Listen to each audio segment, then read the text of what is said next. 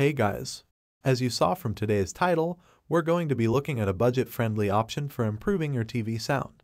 The Bose Solo 5 is a 2.0 channel soundbar that aims to be a simple and budget-friendly option for improving your TV sound. It has a compact and sleek design, a universal remote control, and built-in Bluetooth for wireless music streaming.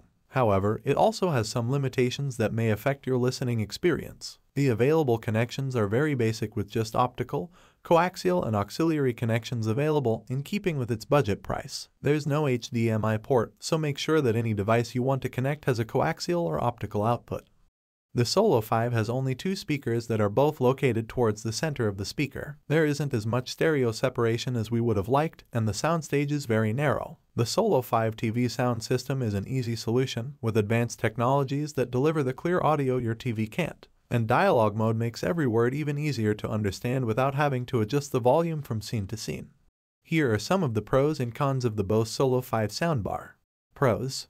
Compact size. The soundbar measures only 21.6 inches long and 2.6 inches tall, making it easy to fit under most TVs or wall mount if you prefer. It has a minimalist and elegant look that blends well with any decor. Easy to use. The soundbar has no buttons or switches, just a plain black grille and a couple of LED indicators. It comes with a large remote control that can also work with your TV, Blu-ray player, and other infrared devices. The soundbar also has an auto-wake feature that turns it on when it detects an audio signal and powers off after 60 minutes of inactivity. Bluetooth compatible. The soundbar has built-in Bluetooth that lets you stream music from your smartphone, tablet, or laptop wirelessly. You can also pair two devices at the same time and switch between them easily. Good clarity to dialogue. The soundbar has a balanced mid-range that can reproduce dialogue-heavy content like podcasts and TV shows clearly. It also has a dialogue enhancement feature that boosts the vocals and makes them more intelligible.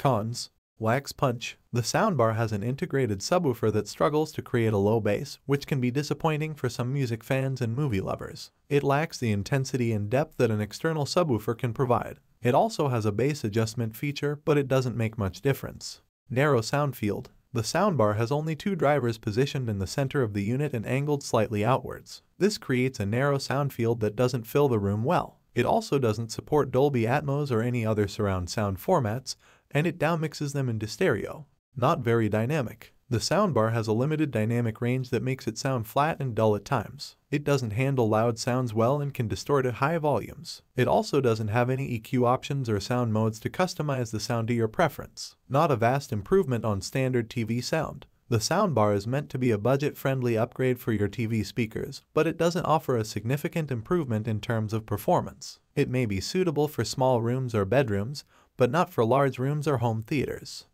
Summarizing, the Bose Solo 5 is a simple and compact soundbar that can improve your TV sound with minimal fuss. It has a decently neutral sound profile, good dialogue clarity, easy-to-use remote control, and Bluetooth compatibility. However, it also lacks bass, width, dynamics, and features that could make it more enjoyable and versatile. If you're looking for a cheap and basic soundbar for your small TV, the Bose Solo 5 may be worth considering. But if you want more from your soundbar in terms of quality and functionality, you may want to look elsewhere.